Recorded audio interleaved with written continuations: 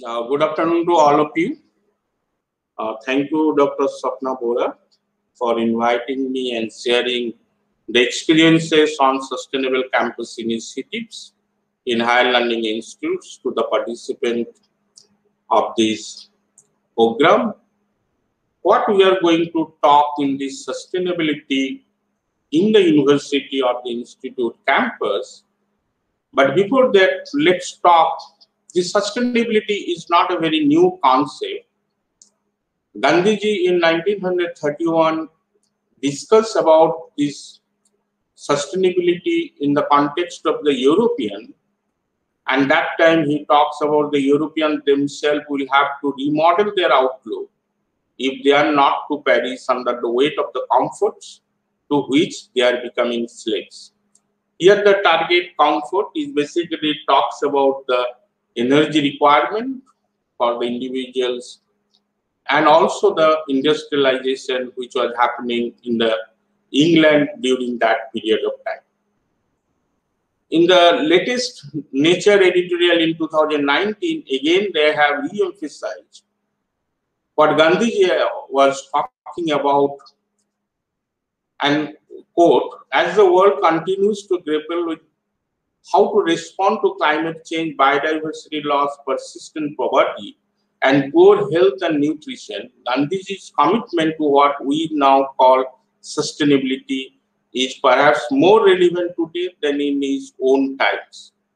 So he actually looked upon that sustainability. Maybe that word was not used in his time, but now what we are talking about, the sustainability, sustainable development, sustainable technology, every technology, whatever we call sustainable living, sustainable food habits, these all actually are not very new concept. If we talk about the Rabindranath's philosophy on environment, which was very closely related with sustainable rural development and correlate between the nature and the human being, he felt that air, water, soil pollution hindered the people whether they are rich or poor, but the poor will be mostly affected because of the speedy urbanization and the deforestation. And today, again, when we are looking the effect of the climate change, again, we are discussing the poor will be mostly affected due to the climate change effect. He, during that period, 1920, introduced the nature study in his school at Santiniketan. He also started the program like tea planting ceremony, which is a Briksharopan, integrated with the ceremony of Varsamangal, welcoming the rainy seasons, are examples to live with the nature. And today again we do the tree planting ceremony. So this concept of sustainability, living with the nature, looking the development in a more equitable nature, these are all very old concepts. But today again, when we are facing very serious problem of the climate change, we are so serious. In this talk, I will basically talk about sustainable development. What is the India's commitments to the climate change? What is sustainable campus initiatives throughout the world and in India? And how Tezpur University is looking the sustainable campus initiatives in its campus. But before going into the discussion of what sustainable development, let's first ask few questions. Can forest be cleared endlessly for cultivation and the habitation? The way we are looking, the deforestation, we are cutting the trees. If we look the forest area, particularly for the northeast, it is coming down. Can agricultural land be used for building cities and factories? Which is a very serious debate. In every state, now the agricultural land where the industries come up and there is an issue. Can intensive farming be carried out throughout the year where water input is an important issue? Do we have that much of clean water for using in the farming? Can fossil fuel be pumped out in a never-ending manner? Because fossil fuels, coal, oil and gas, these are the primary energy resources for electricity generation or whatever we want to do kind of work, whether it's the thermal or the electrical. Still we are using the fossil fuels. and the kind of carbon dioxide emission due to the coal-based thermal power plant? Can we do it? How long can our natural resources last at the increasing rate of exploitation and the consumption?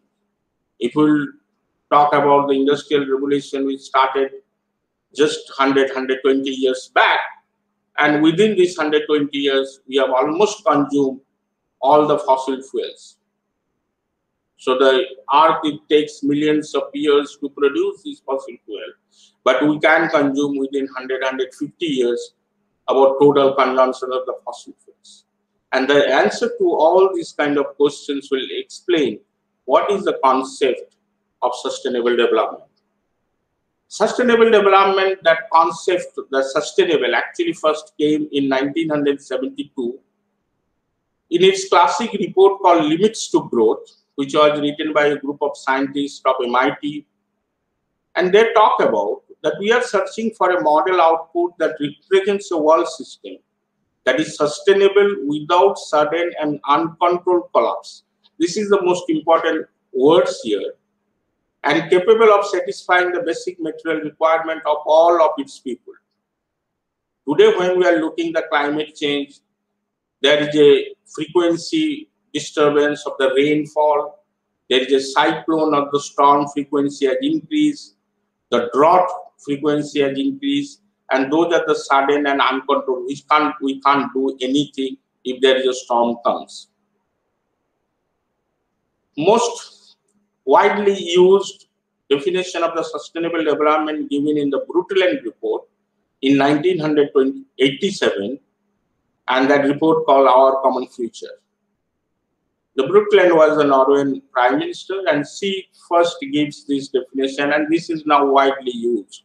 Sustainable development is the development that meets the needs of the present without compromising the ability of future generations to meet their own needs. Now, the needs is a very subjective term. It's a very qualitative. How to do the quantification of that needs. So in that report, it also mentioned the concept of needs, in particular, the essential needs of the world's poor, to which overriding priority should be given. And when we talk about the limitation, because how much environmental degradation can be allowed, then idea of the limitation actually comes from the state of technology, social organization, and the environment's ability to meet the present and the future needs. So both these terms are actually not very quantitative. You can't quantify these terms. Rather, we need a proper understanding how much energy can we use and how much degradation of the environment can be allowed. If we look the sustainable development, it's not exactly on environment. It actually encompasses three parameters or three dimensions: this environment, economy, and society. Now, if you look this circle of the three, environment, society, and economy, and they are superimposed on each other, and there is a very small portion, the white portion, which we call a sustainable development, because it must integrate the environment, it must the societal requirement, and also it also looks after the economy, because which actually propels the society. Now, if we look the Kyoto Protocol, which is very recent one in 1997, which first talked about the quantitative numbers, how to meet with these climate change related issues. The Kyoto Protocol implemented the objective of the UNFCCC to reduce the onset of global warming by reducing the greenhouse concentration to a level that would prevent the dangerous anthropogenic interference with the climate system. And there it talks about that every country has a responsibility to reduce its carbon dioxide emission, whatever in 1997, at a certain percentage by 2012. On an average, it was a 5% reduction of the carbon dioxide emission. But there are big countries like US that didn't agree with the Kyoto Protocol. And then the problem starts.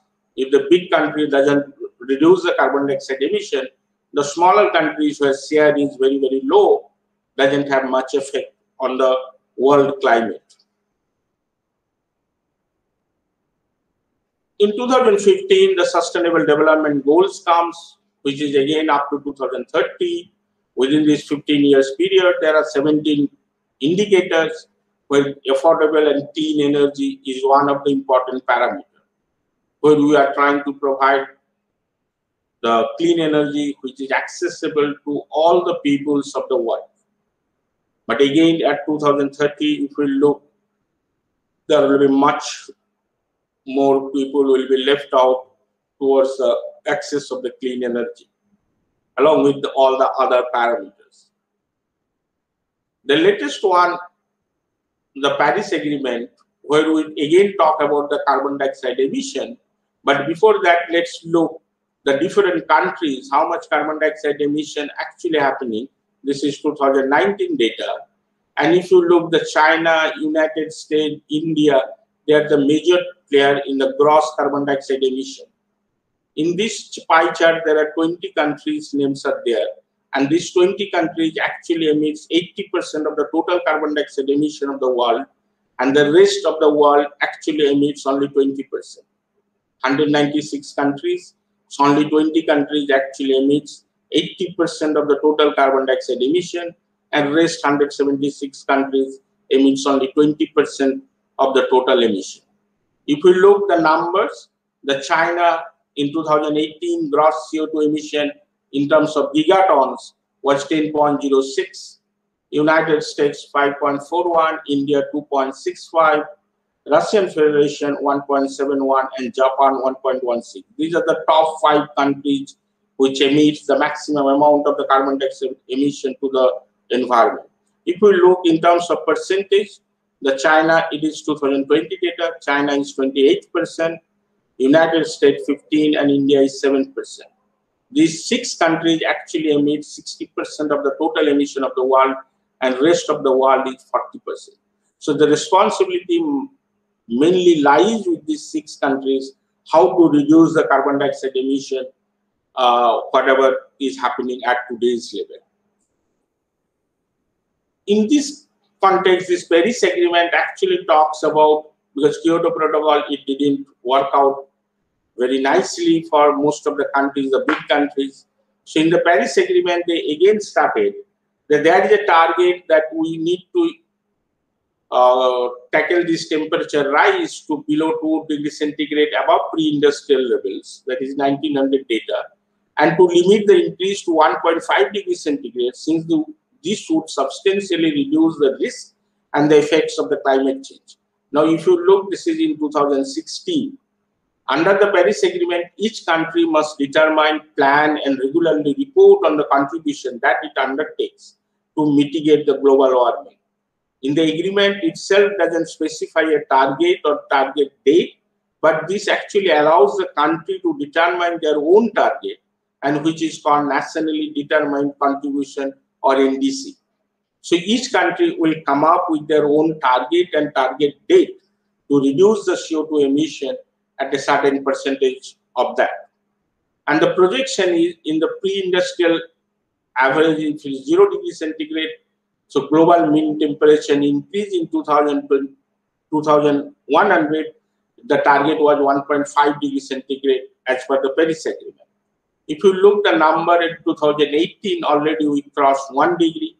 And if you look at the recent data, this is now 1.09 degrees centigrade rise in the temperature. So in any way, the Paris Agreement target 1.5 degrees centigrade will not be fulfilled, rather than temperature increase will be much, much higher. In this context, if we look at India's nationally determined contribution or India's commitment at Paris, that we will try to reduce the emission intensity by 33 to 35% by 2030, based at 2005 level. How we will do? Now we will have more and more renewable energy resources, and our target is 40% of electricity from non-fossil fuel-based energy sources by 2030, with the support of technology transfer and climate financing. We will also look for an additional carbon sink of 2.5 to 3 billion tons of CO2 equivalent through increasing the forest and tree cover by 2030, where still our progress is not very good. If we look our power plant or total installed capacity in the as on June 2021. Still, we are more rely on the coal-based thermal power plant, which is 53%, and total power which comes from the fossil fuel base like coal, lignite, gas, and diesel is roughly 61%. Hydro share is not very large; it's only 12%. Nuclear is a stagnant for last quite long years. It is only 1.8%, and the renewables is increasing. Now it is 25% of the total installed capacity in India, and our target is 40% by 2030.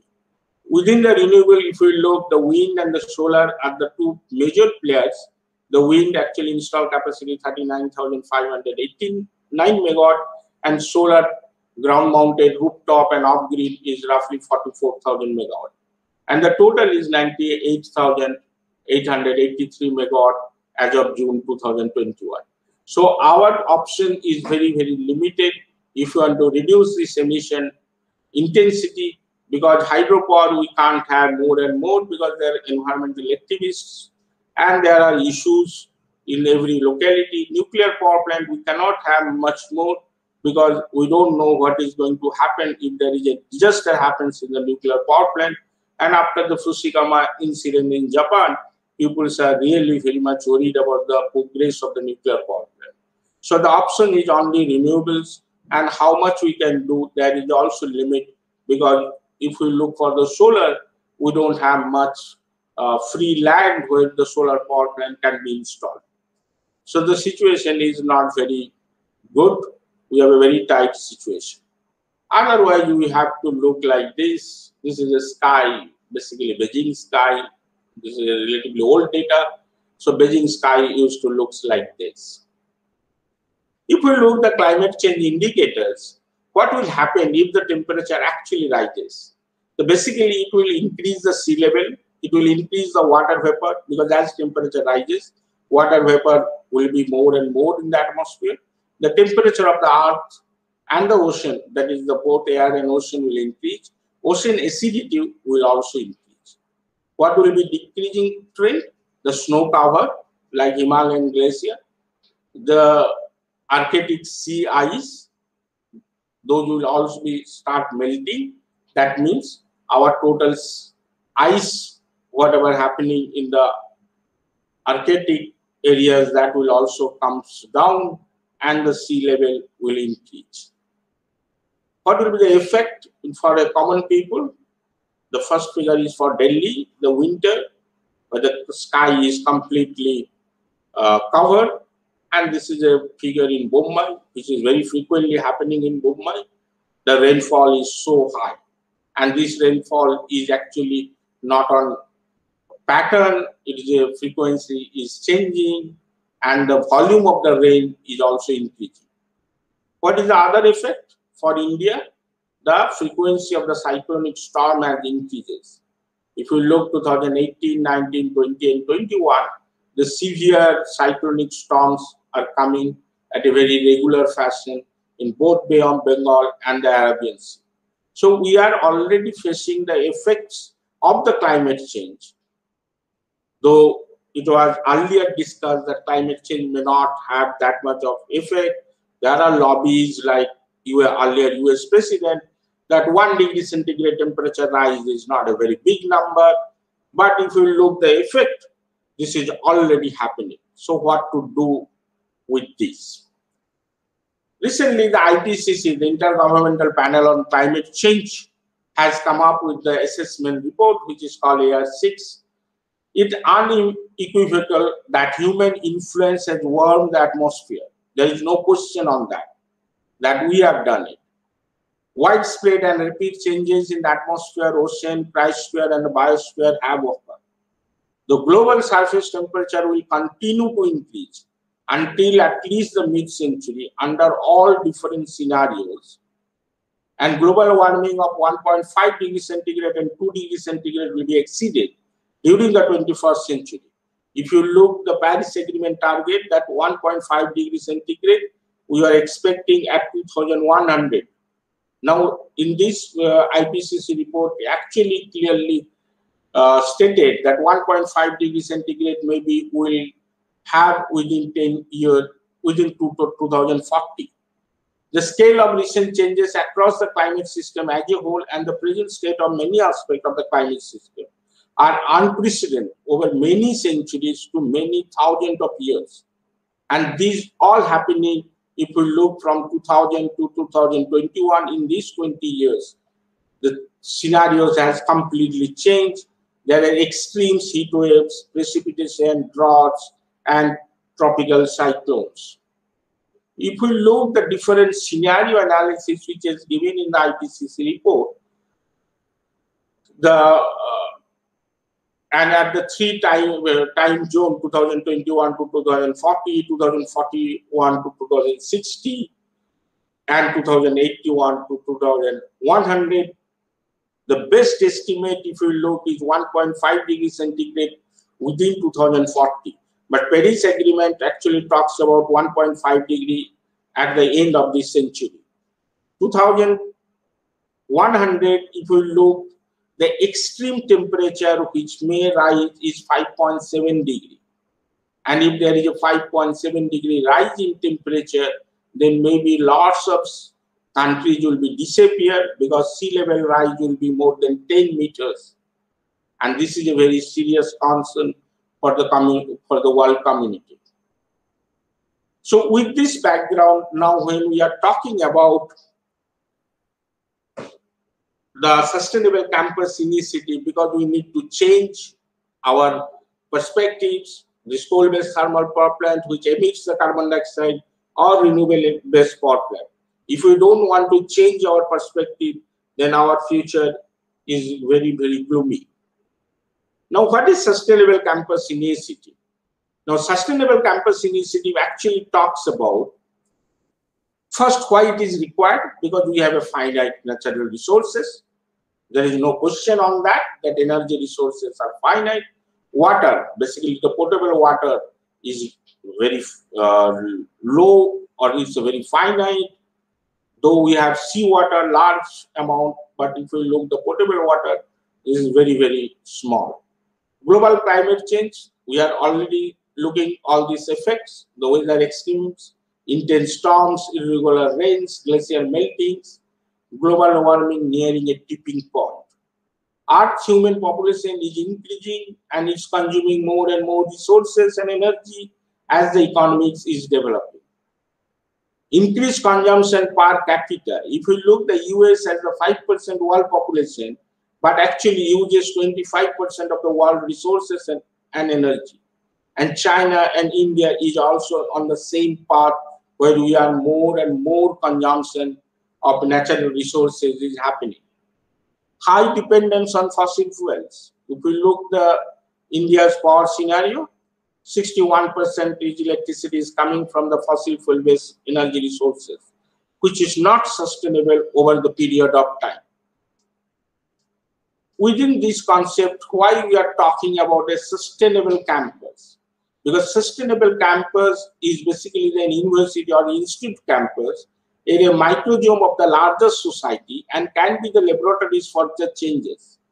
If we can educate the students to be socially responsible and environmentally responsible, then they will be the future citizens of a country and they will look the sustainability in a far better way. Not only do university have the capacity to seek solution to today's global challenge, it also shares a responsibility to seek out seemingly unanswerable questions. The objective of a sustainable campus are to reduce the ecological footprint beyond the benchmark and to do so with an institutional practice that respects and acts to protect the natural resource system. Here, institution is coming into play, where institutional plan, practice, or actions will be towards the sustainability. Higher education institutions are increasingly and consistently integrating sustainability into campus infrastructure and operations so that it may be considered normal or at the later stage the way we do things.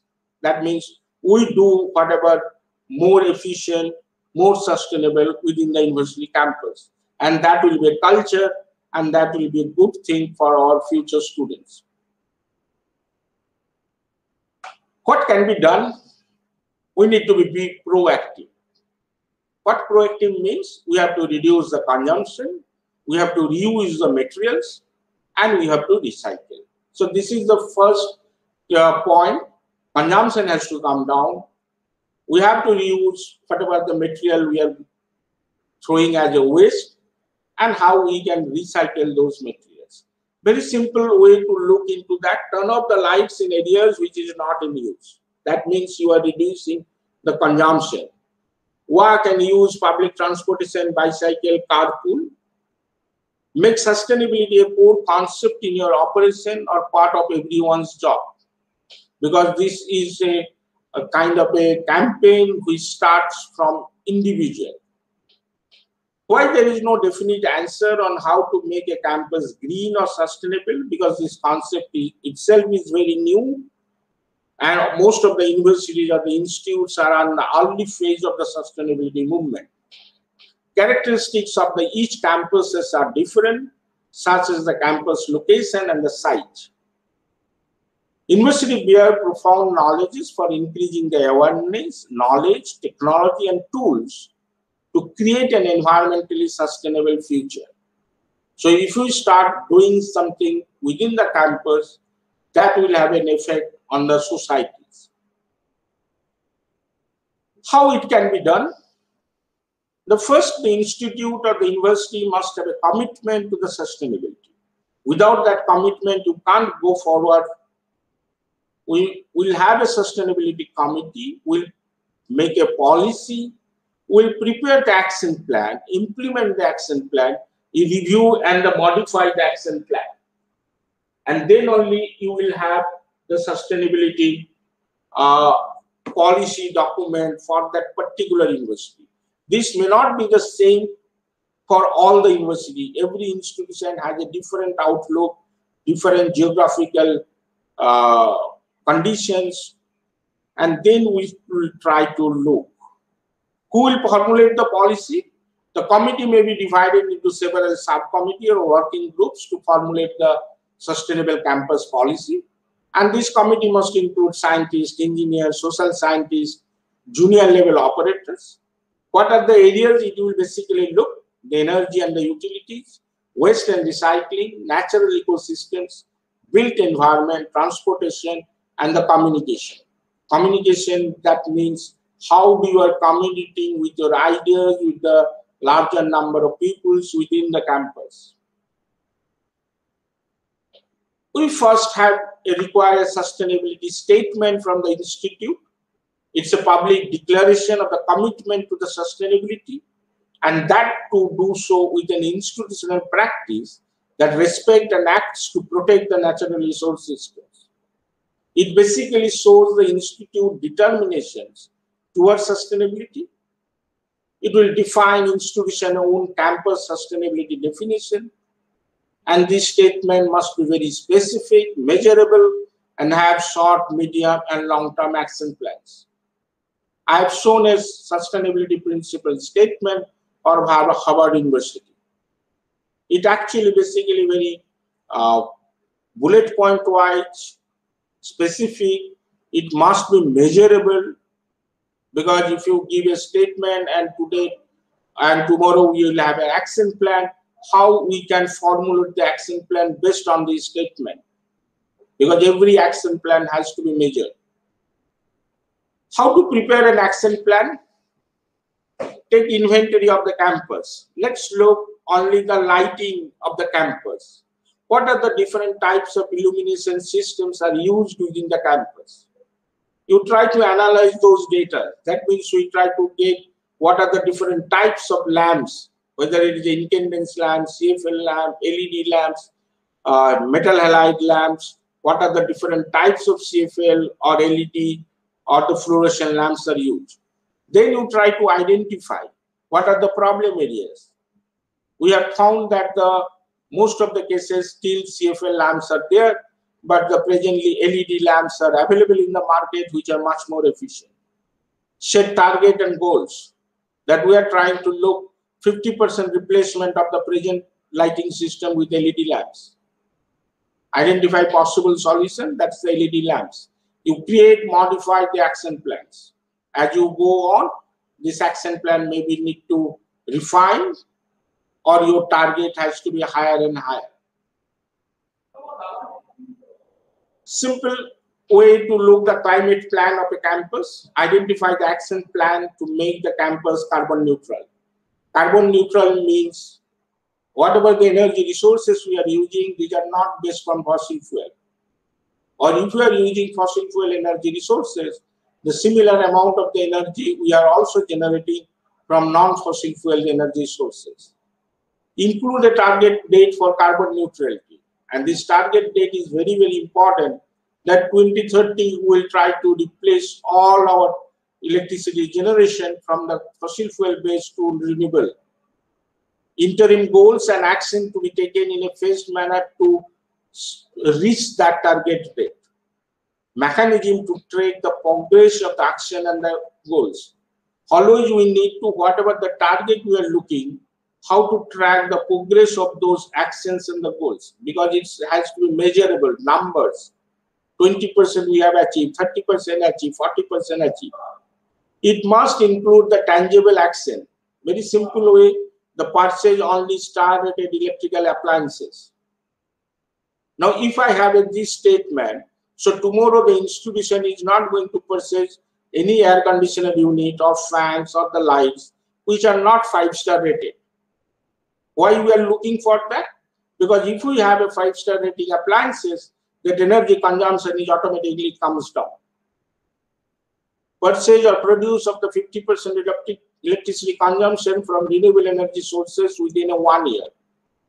Some of the places, what they are doing, if they don't have the place to install these renewable energy systems, they are basically purchasing from some other places, and that they are accounting on their head. Comprehensive tree inventory and assessment. Use of native plants for landscaping. These are very simple, but these are all tangible action which I can able to measure what is happening after 1 year, 2 years, or 3 years. So the progress can be measured in terms of percentage. Now these are the few campuses which I am showing you and how they are looking the sustainability in their campus. This is in Singapore, Nanyang Technological University. It is one of the higher ranking university. It initiated and aims to develop a novel campus-wide sustainability framework with demonstration sites, 30% reduction in energy, water, and waste intensity by 2020. This was in 2011 baseline. And they have done it, making it one of the world's most eco-friendly campuses in the world. Now that 30% reduction in energy, water, or waste, that is your target. How, within which is the target date? 2020. What was the baseline data? 2011. So within these 10 years, they are going to reduce this 30% reduction. So you can measure that how much you have done it. And this initiative has transformed the campus into a test bed for research project in cutting-edge green technology.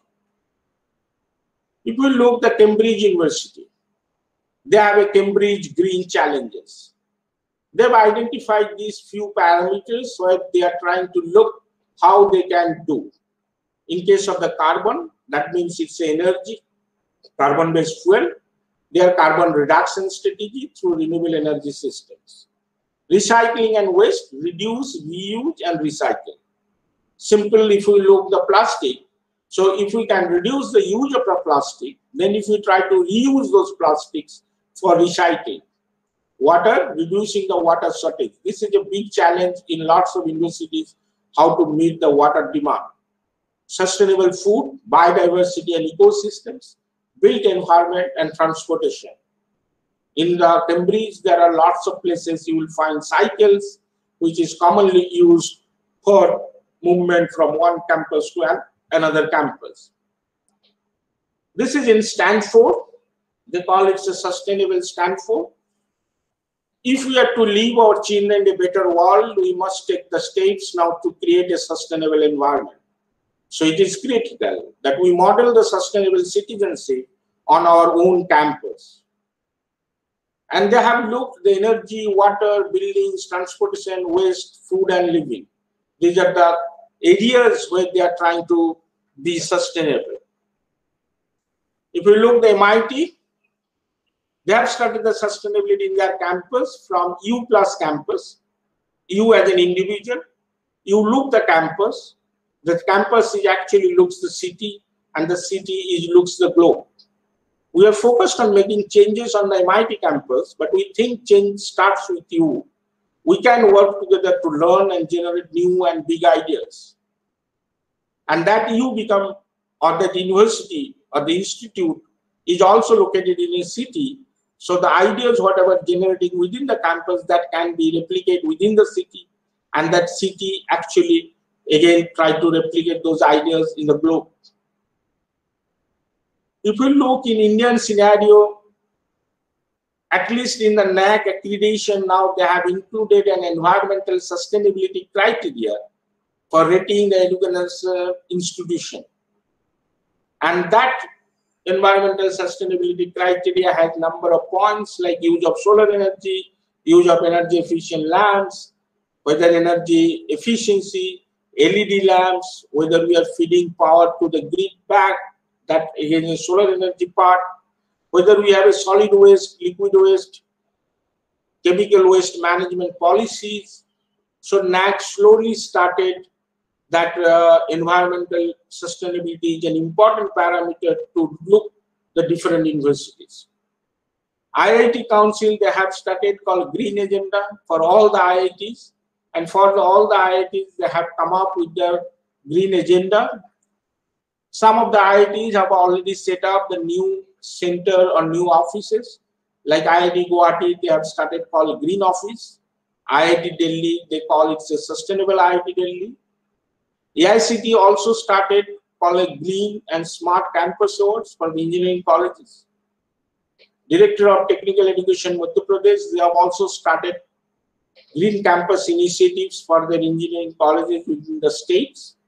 So slowly we are also looking this sustainability or the green agenda within our institutional framework. Center for Science and Environment, it's a popular for Down to Earth magazine which published. They launched a Green Campus initiative in 2017. And Center for Science and Environment believes that educational institutions serve as an important incubators for developing a green sense among students and teachers, and they create a new generation of professionals to drive their future changes. They prepare a toolkit called Green Sense, Educational Campus Inventory, that helps the campus to understand and document the ways in which they consume the resources and generate waste. In 2020, they have come up with a compendium where they have identified 5 institutes or colleges like Ramakrishna Mission Vivekananda Centenary College, Guru Nanak Dev University, in Assam, Assam Don Bosco University. And these institutes, what they have done on the Green Campus Initiative, those are all documented. With this background, now let's look how Tezpur University is looking the sustainable campus initiatives with an objective and the missions.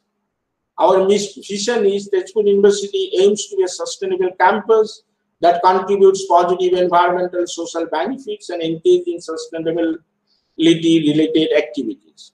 What are our mission? We want to generate 40% of the total electricity consumption in the university from renewable energy based systems by 2030. This 40% is actually taken from the Paris Agreement. India's commitment is 40% electricity from non-fossil fuel-based energy sources. And from there, we are also looking that 40% of our electricity should come from renewable energy-based systems. 40% green coverage in the campus be maintained by 2030. 100% generated waste is segregated or recycled within the campus before disposal. 75% movement by bicycle or electrical vehicle within the campus. And we are trying to promote sustainability through curriculum and encourage the students to pursue active research in promoting sustainability. We are looking 5 thematic areas: energy, water, waste management, natural ecosystems, and sustainable buildings. These are the 5 areas how we can look the sustainability issues.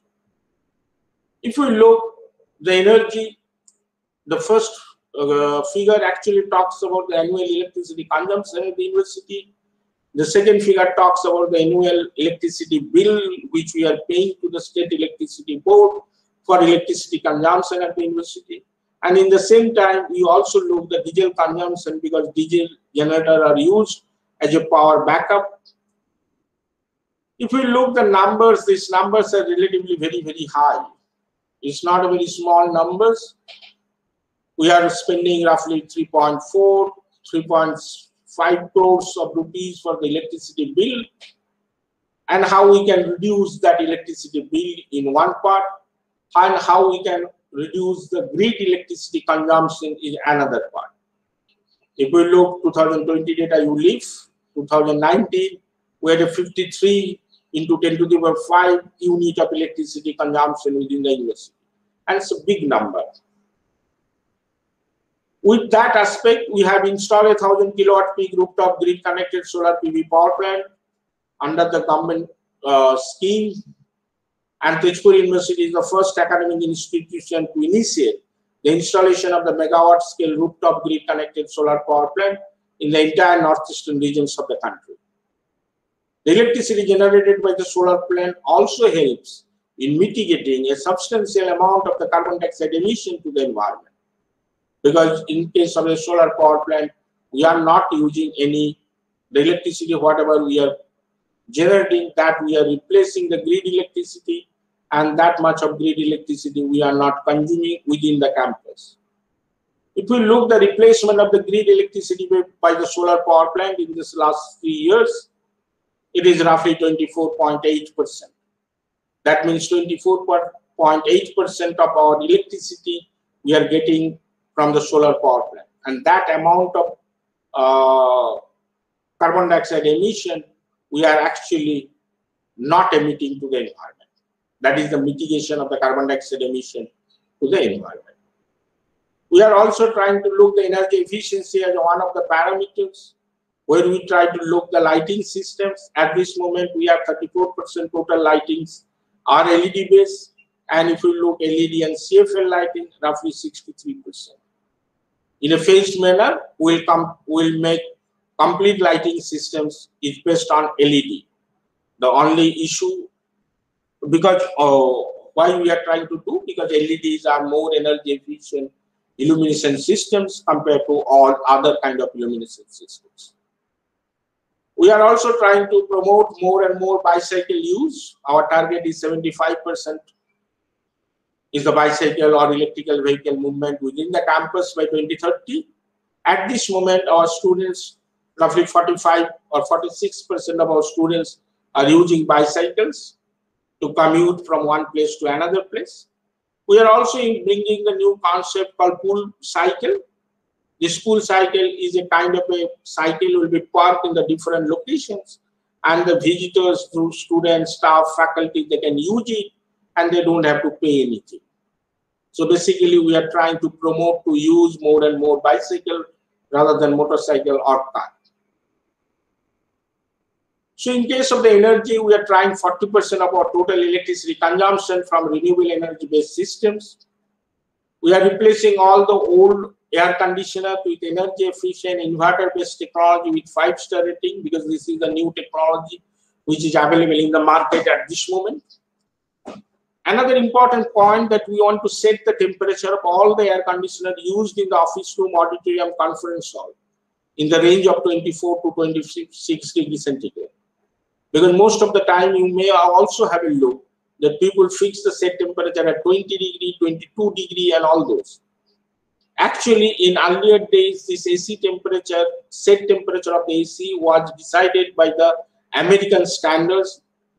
But slowly we are also having our own studies where we are trying to look the tropical climate like India. Every location, we don't need the 22 degree centigrade as a set temperature. So 24 to 26 degree, what is the objective? Because if we raise the set temperature, our energy consumption in the air conditioner unit will be reduced. We are also trying to promote the movement by bicycle or electrical vehicle within the campus by 2030. In case of the waste management, our target is reduce, reuse, recycle, and recover principles for different type of waste. At this moment, we have a food waste management technology, vermicomposting, and the bio-waste management. The first few figures are the photographs. This is a 50 meter cube biogas plant, which is installed in one of the hostels, where they are using the kitchen waste as a feed material to produce the gases, which is methane, through anaerobic digestion. And this methane is used for the cooking at this hostel kitchen. Second figures, where we are trying to collect all the leaves from which is coming from the different trees, and those are actually used for vermicomposting, and we are getting the organic manure, and that organic manure we are using for our own plant and the garden. The third point is a bio-waste or bio-incinerator, where all the different type of bio-waste, animal waste which are coming from the lab or health center, including the sanitary napkins, which can be actually burned in this bio-incinerator. We are trying to promote the conversion of waste to useful products or process by using available technological solutions. We are not looking that you collect that waste and you dump it in other places. Here we are trying to bring how technology can be useful to convert the waste to some useful products. We are already in process with the plastics, which are actually coming or people are using or people are getting from different places in their homes or hostels. We'll try to collect all those plastics from the individual houses, and then we'll try to look how those plastics can be used in a recycled manner to form a useful products. To adopt holistic approach of waste management in the campus for achieving the goal for 100% sustainable management of waste, and we are trying, it's a zero waste campus by 2030, because waste management becomes a big issue for every university or the institution. In case of the water, at this moment, though, we don't have much problem with the water. Water level is very high. We are getting water because Brahmaputra is very nearby. But still, we are trying to look how rainwater harvesting can be useful for our places. The analysis tells the kind of rain we are getting in this location is sufficient for our complete water requirement for the university. Our chemical science department, they also come up with a low-cost drinking water treatment for fluoride and arsenics. And this is a very well-accepted technology throughout the country. We are also trying to reach out number of people how this plant or these systems can be installed. And then wastewater recycling to get a potable water which can be used for gardening and all this. In natural ecosystems, you will see in the later part that Tezpur University is a very good campus, greenery. A total 25,000 numbers of different plants are installed, planted in different various sites within the campus in the last 2 decades. More than 55 varieties of birds, 72 varieties of butterflies are recorded from different habitats within the campus. If you look at a map from 2005 to 2020, and you can see the green areas are increasing. The green areas are increasing means the green coverage, tree and the shrubs are increasing. And we are trying to protect 40% of our green coverage by 2030. Because more and more buildings are coming up, but still we are trying to protect the green coverage. We will try to have a biological record of the campus, which will be available to the students and the local community to get involved within the university fraternity in biological recording and become a citizen scientist. And campus shall be developed as a living laboratory for education and research, where not only our students will be involved, our outside our university students and general public will also be involved to understand and appreciate the conservation or the plantation activities. In case of the sustainable buildings, we are trying to make net zero electricity building or electricity neutral building. That means this building electricity consumption will be met by the renewable energy based systems generated electricity. At this moment, we have few buildings which are net zero electricity building or electricity neutral buildings, like Department of Energy, Academic Buildings 2, Chemical Sciences, Student Activity Center, Library Building, and Department of Environmental Science. Along with that, 4 hostels are also net zero electricity buildings. This actually promotes to understand that energy requirement of the buildings can be met by the renewable energy based systems. We'll also try to have more net zero electricity buildings and also trying to look the green building design aspects in the new building constructions.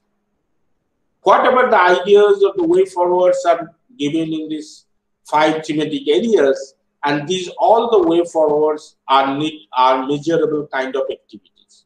And all these way forwards will be either adopted within the university, or it will have an outreach activity, or it will have an academic programs, or it will augment the R&D activities in the thematic areas.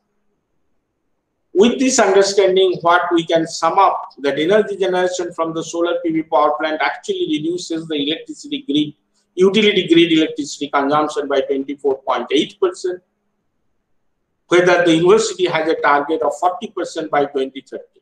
So within the next 9 years, we have to reach that 40% number. Consequently, electricity bill also reduces because we are producing the solar electricity or the electricity from the solar power plant, which actually reduces our electricity bill during this period, October 2018, when the plant was installed, until June 2021, roughly 125 lakhs. It's a big money for an university systems. Thank you.